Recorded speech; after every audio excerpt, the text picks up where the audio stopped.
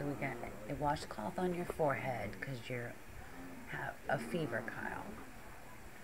And we've determined that you must be having hallucinations with your fever because you woke up with a smile on your face and you're still grinning at me. No bad dreams, right? Good stuff. Maybe you're laughing about that joke we heard yesterday. That guy on TV.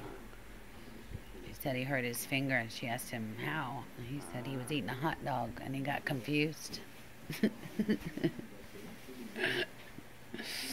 was funny. Yeah. He woke up happy.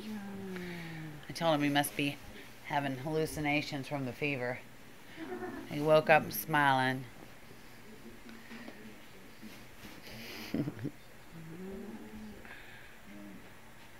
Happy boy.